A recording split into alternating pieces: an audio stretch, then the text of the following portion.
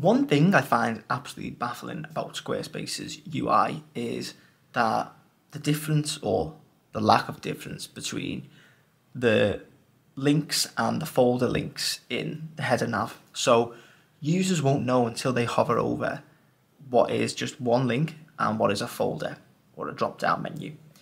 So to get around this, what we need to do is add some sort of differentiator. And the thing that differentiates the links from the drop-down menus that I have found works best is a simple drop-down arrow. So this is how to add that arrow to your folders on Squarespace. First of all, we want to go to our CSS. So design and custom CSS. Then if we go down, I'll show you the code. So this I've labeled add arrows to drop down, and you can see our folder has a drop down here. Let me get rid of this cursor. This is from another video. Let me just hide this because that's quite distracting. Okay, no more meme guy. So we go down and you can see we've already got the arrow in the folder. Now if we get rid, you can see the arrow goes, and it's not clear that this is a folder other than the fact that I've called it folder. So we pop that code back in and I'll talk you through what we're actually doing here. So Squarespace UI font, I actually found this trick in the forums. What we're referencing here is part of that font's alphabet, which is this pointing down arrow. So what we're essentially doing is saying, after the link that is the header navigation folder title, aka where it says folder, we want to append this down arrow after. So that's why we've got colon after.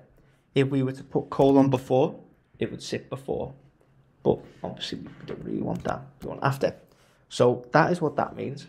And then the content essentially means what actually is said. So if I was to just put A, it would say A, but it would be in this Squarespace UI font. So it's important that we reference a number here because this is for symbols, but it's important that we reference the correct thing. So this is in reference to a symbol. If I were to change it to 8, it would change to another arrow.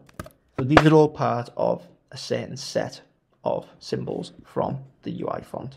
So hopefully that's clear. That's our content, and this is our font family that we need to reference. Then we've got position relative. So this allows us to place the arrow exactly where we want. If it wasn't relative, we'd have no control over where to place it. So if we take this here, you can see from the top, we want it to be 2 pixels down, or this is how I've positioned it. So if we went back to 0 pixels where it was its default, it looks like it's set too high. And if we go 5 pixels, it's too low.